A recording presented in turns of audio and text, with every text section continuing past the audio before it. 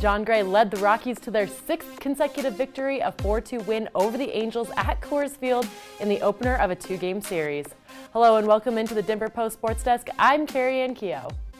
The bases were loaded early in the top of the first inning for the Angels, but unlike the Gray we saw in April, Jon stood tall on the mound and struck out Zach Cozart swinging on a low slider to end the inning.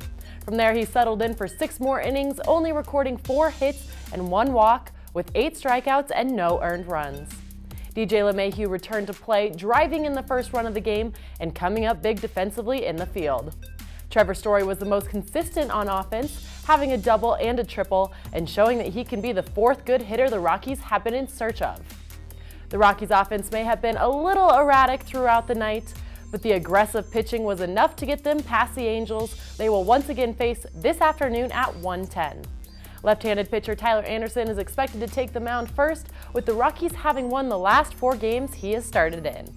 For more on the Rockies, Denver Post has got you covered online, in print, and on all of your social media outlets.